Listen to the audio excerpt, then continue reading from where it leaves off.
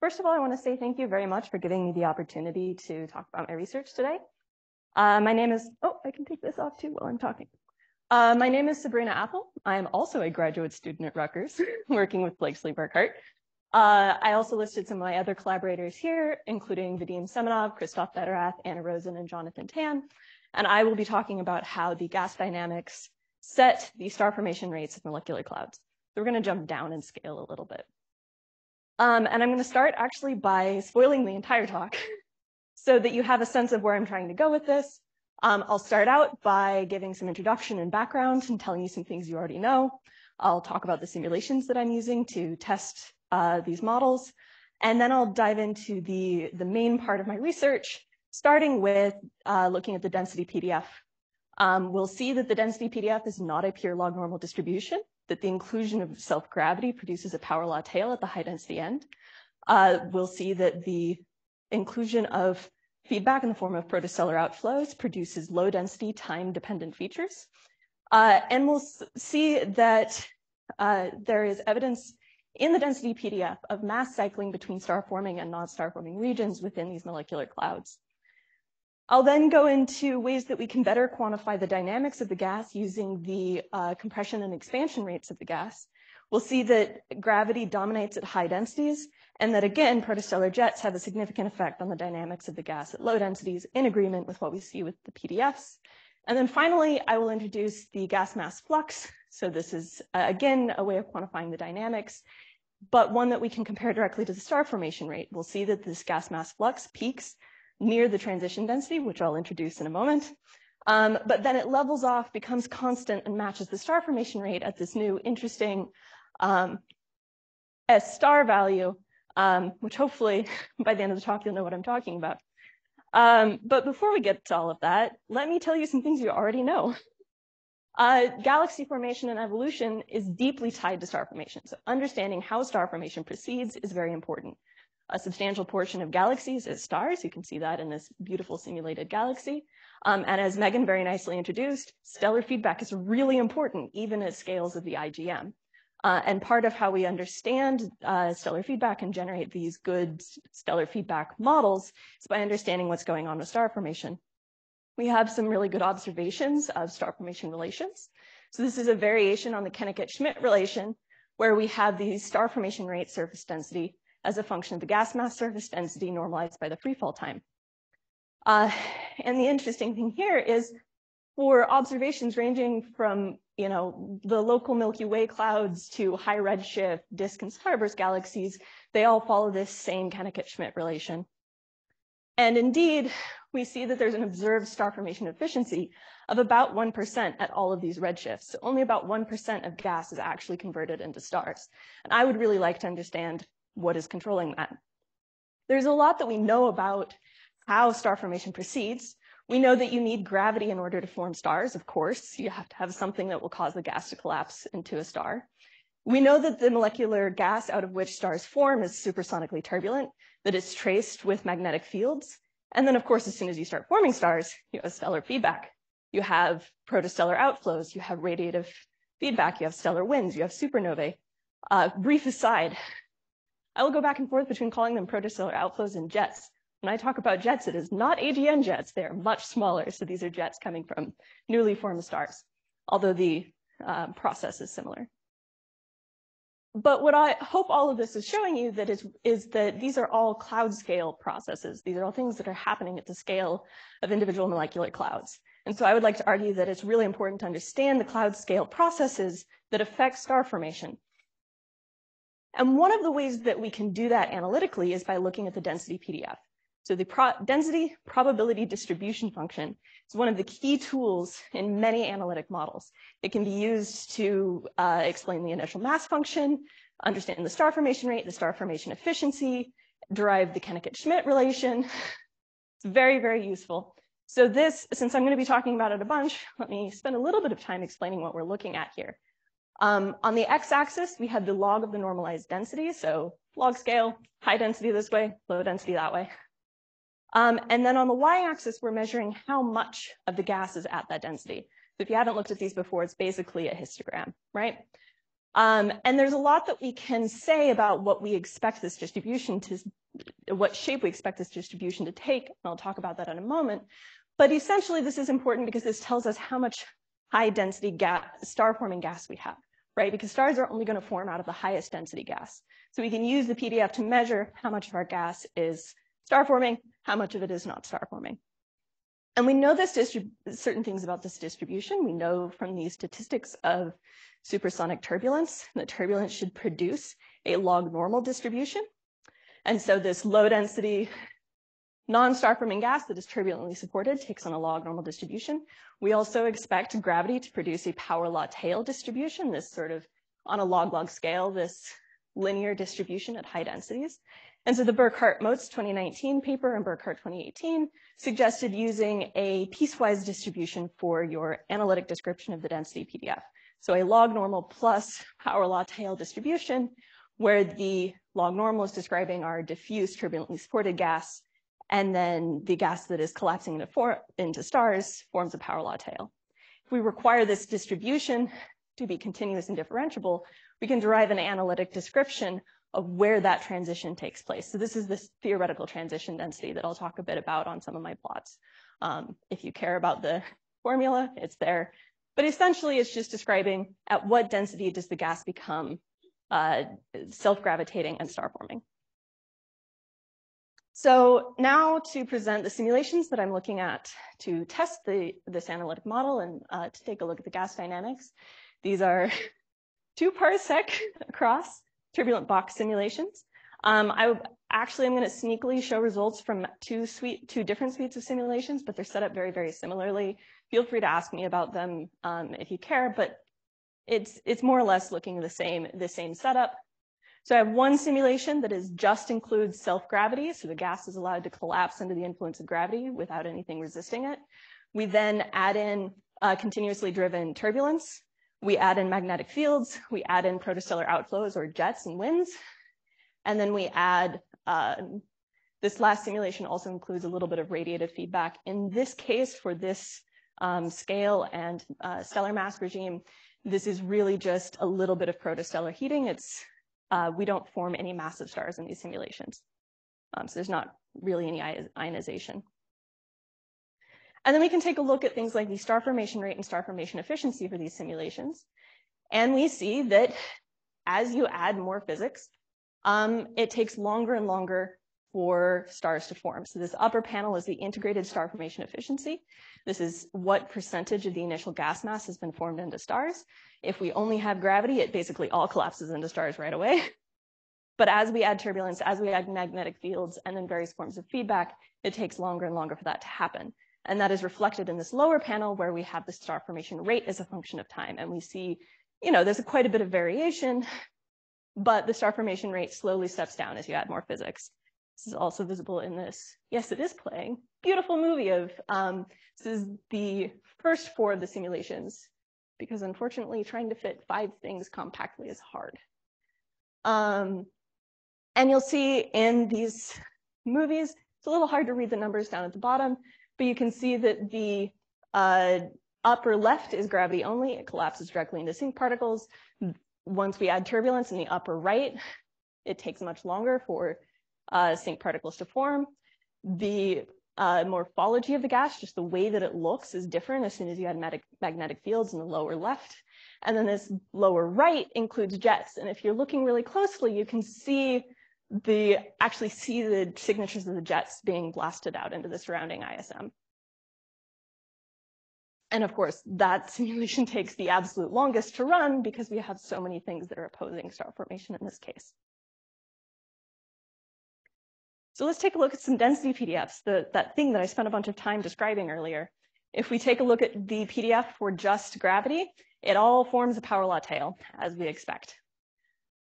On each of these plots, I'll be showing a couple different things. The vertical line is the transition density, so that's where we would theoretically expect the distribution to switch from a log normal to a power law tail distribution, and a reference power law tail with a particular slope, if you're curious. If we then add turbulence and magnetic fields, We still see the power law tail due to self-gravity at high densities, but we now also see a clear log normal distribution in the low density gas. So our low density gas is turbulently supported, not forming stars. High density gas has a power law tail. Cool, this is what we hope to see. However, when we add outflows, this is adding protostellar outflows, we now see we still see the power law tail, we still see the log normal distribution, but we now also have these low density non-log normal time varying features. So this is indicating that we, as expected actually, have outflows driving high density gas out of high density regions and into low density regions. If we divide this PDF up into chunks, right, we can add up how much gas we have in the power law tail versus how much gas we have in the log normal versus our total gas, et cetera. And we get a plot that looks like this. So this is just total solar masses. In the blue is the stellar mass, green is our power law tail mass, and then the purple is the log normal distribution, so low density gas. And the main thing I want you to, and then of course we can do that for all 4 simulations, and the main thing I want to point out here is that the power law tail, this green line, is relatively constant in time for all of these distributions, or for all of these simulations.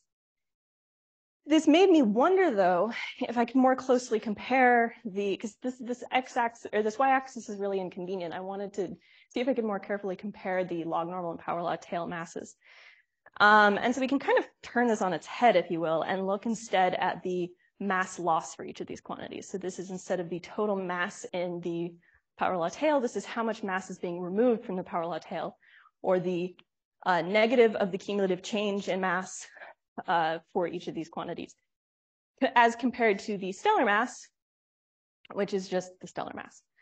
And the thing that I want to point out here is that the growth in the stellar mass very closely correlates with the mass lost from the log normal peak. What is this telling us? So this is telling us that this diffuse turbulently supported gas is losing mass at about the same rate that we're forming sync particles. So this is telling us that as gas is being removed from the power law tail, forming sync particles, that power law tail is being rapidly replenished from the log normal. So this is already telling us some really interesting things about how gas is moving between high and low density regions within our simulation. And this led me to wonder if there was some way we could further quantify the dynamics, because this is a little bit like, they kind of line up, but I really wanted to dig into this a bit more. And this led us to looking at the divergence of the velocity field. So we can take the continuity equation, we can take the divergence of the velocity field, we can compare that to the density of the gas, and we get a plot that looks like this. So on the x-axis, we have the exact same x-axis as the density PDFs. This is still just the log of the normalized density.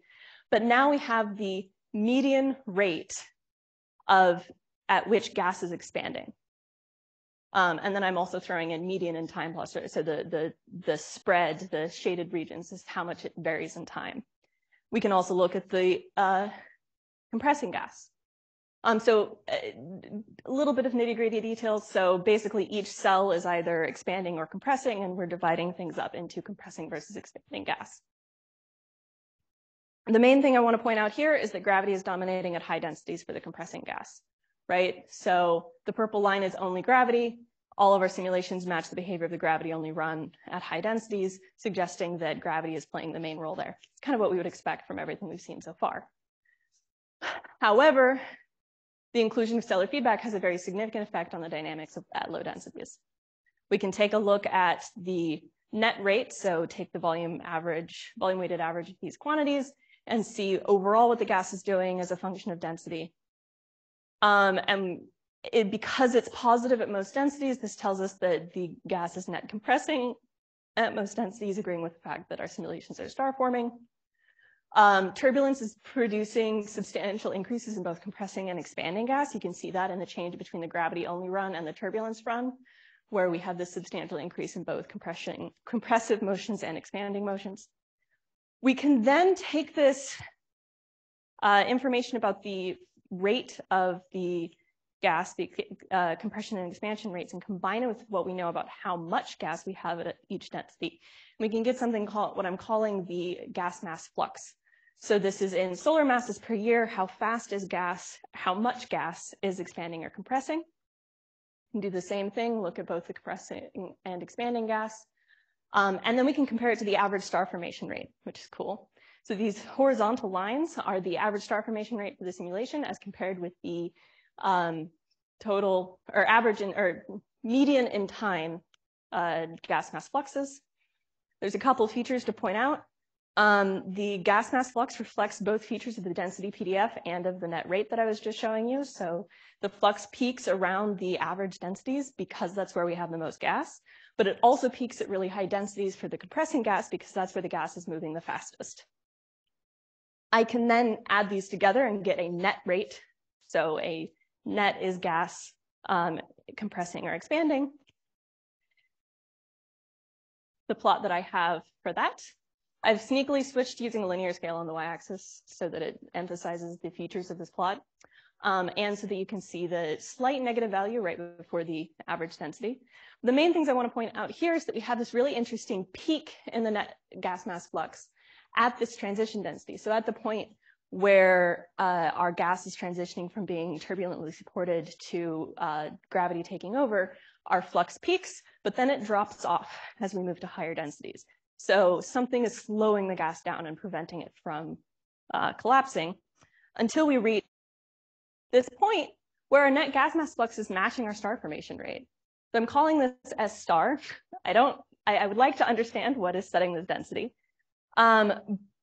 But you can see this is happening for, the gravity is kind of doing its own thing in this particular case, but for the runs that include at least gravity and turbulence, the net gas mass flux is plateauing, matching with the star formation rate. I will point out this is not just a feature of the existence of sync particles. It's not just a numerical effect. This weird spike probably is. This is the density at which sync particles form. So this is sync formation density threshold. And I'd like to dig in a bit more to see what's causing that. But before we even form sync particles, so this is a single snapshot from before any sync particles have formed, we already see this plateau forming. So the fact that our net gas mass flux is peaking, dropping off, plateauing, is already happening before sync particles form. So it's not just a numerical effect of sinks. We can also take a look at the value of the net gas mass flux at these densities as a function of, okay, not a lot of time, as a function of time. And the main thing to point out here, as expected, the net gas mass flux at the transition density, way higher than the star formation rate, which is the heavy black line. But the gas mass flux near this new S star value is very closely tracking the star formation rate. It's not exact, but when we have these substantial features in the star formation rate and time, it's reflected in a net gas mass flux. So what this is telling us is that the gas mass flux near S star is clearly playing an important role in setting the star formation rate. And before I leave, I would like to very quickly say a few words about how this can connect to machine learning and data science. Of course, I hope that I have made a case for the use of these sort of small turbulent boxes as sort of laboratory tests, right? We can use these suites of smaller simulations to vary our models and vary our parameters and test results from other investigations. Sort of looking the other way, I would really like to find ways that my work can inform things like subgrid models. I'm particularly excited to see how I can take this S star quantity and adapt it to a hopefully useful subgrid model for galaxies simulations. And then finally, I think it'd be really interesting to look at whether we can use symbolic regression to tell us a bit more about analytic models of star formation at smaller scales. And with that, just leave my conclusions.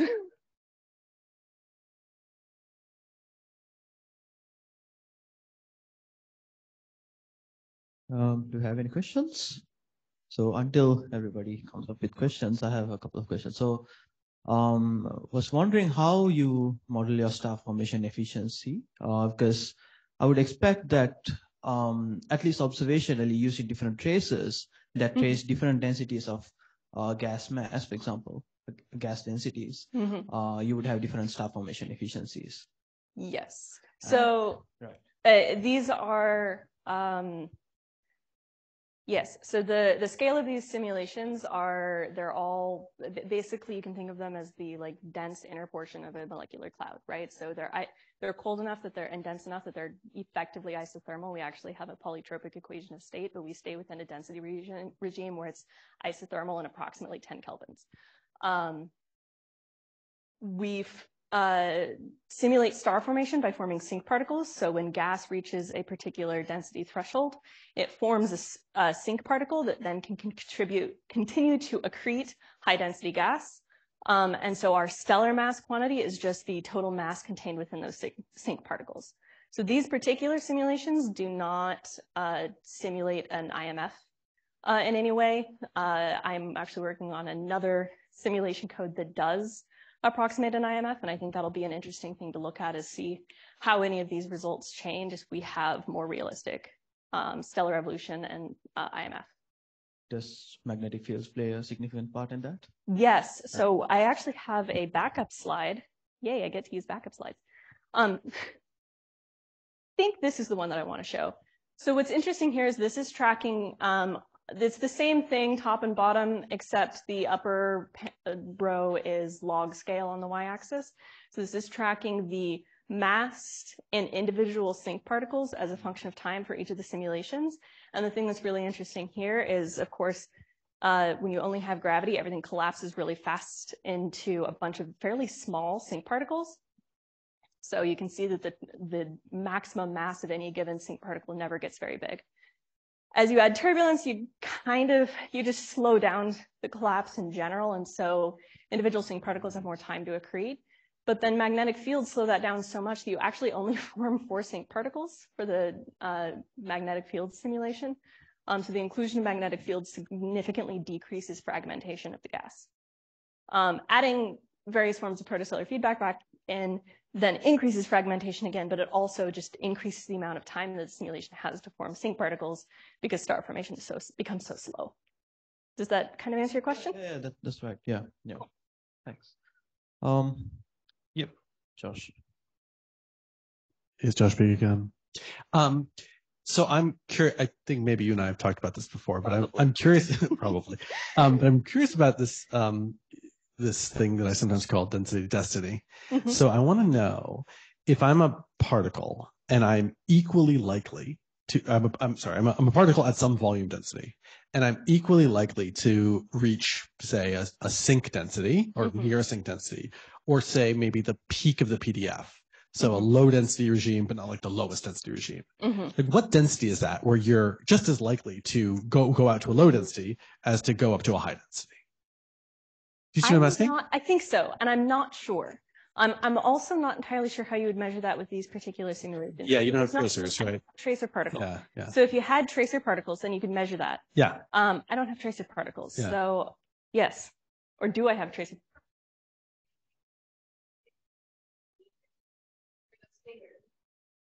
Yeah. Sorry, maybe. Like sleeper card. I think, yeah, like where the expanding and compressing gas is equal is like you're equally likely to go in either direction.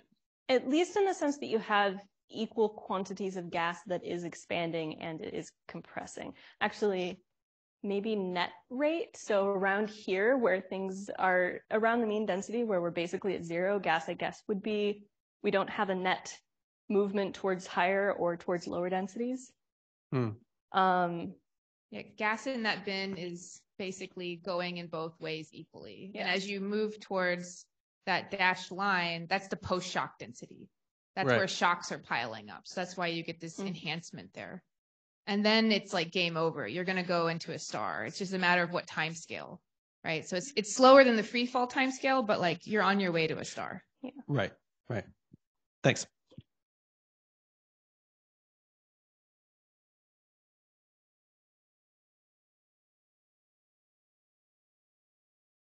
Yeah, thank you very much. I think this plot's super interesting. Thank you. And Blake, so you kind of answered my first question, which was why the peak on the left. But I guess maybe you said it and I didn't really catch it, but I don't understand why you're getting this plateau. I see what you mean is it's not a feature of the numericals. That, I mean, it's something I want to dig more into.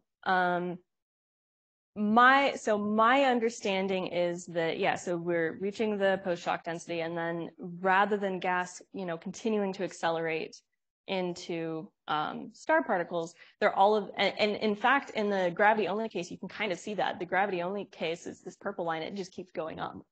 But for all of the other simulations, we have all of these other physical processes that are slowing down star formation. So that's how I think of it in my head, is you have these other things like turbulence, like magnetic fields in particular, that are sort of slowing down that collapse and resisting collapse into the really high density gas. Why? Yes, that is true. Yeah. Yeah, this is true. Yeah. The other thing I'll say is I think there's also a little bit of competition with, as you're forming sync particles, potentially you could have some impacts from accretion, right? So there is that accretion process. I don't know if we really resolve disks by any stretch of the imagination in these simulations, but theoretically you could imagine kind of like forming disks around your stars, and that's going to have an impact on the dynamics, the lowest or highest, farthest right densities. Yeah, I'll just chime in. Like what we think is happening there is fragmentation. Like, so you add turbulence in and it changes the fragmentation, and that's where disks are forming. So angular momentum's probably becoming dominant on that scale. There's other studies that kind of agree with that density roughly being like a disk formation density. So that's probably what's going on. And I mean, Sabrina's going to look into that a little further. Yeah, that seems to be where the disk is forming. That changes the way that the mass flux is accreting onto the sink. There's also a couple studies that have looked at the possibility that you have a double power law. So a log normal distribution that switches to a power law that then switches to another power law at some density. I don't know that it's the same density, but one of the things I want to look at is whether there's any relation between what that density of like forming that second power law that probably has to do with disks and the accretion process, and whether that's at all related to where this plateau is happening. All right. So I guess it's also time. So let's thank Sabrina. Thank you.